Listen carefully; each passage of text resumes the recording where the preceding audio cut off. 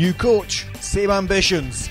Efes Pilsen are looking ahead with great enthusiasm to the 2010-2011 Turkish Airlines EuroLeague season.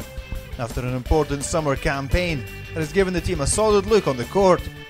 Starting from the brains of the side, here's Andrew Wisniewski from Maccabi Electra Tel Aviv, a player who can put quickness and unpredictability into the game plan. He is an addition who can complete a solid area with players like Igor Rakocevic, Butzi Thornton, and the trio from World Championship silver medalist Turkey, formed by Sinan Guler, Ender Arslan and Kerem Tunçeri. The forwards have also been strengthened with the addition of Erwin Dudley from Turk Telekom Ankara and Lawrence Roberts, now in Istanbul, after a great season with Partizan Belgrade, in which he reached the Final Four in Paris.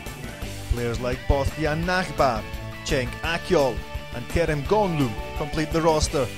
As for the big man, Efes Pilsen will put their trust in Miroslav Radulica, a 22-year-old Serbian from the great basketball school of FMP Željeznik, and on Dusan Chantikin.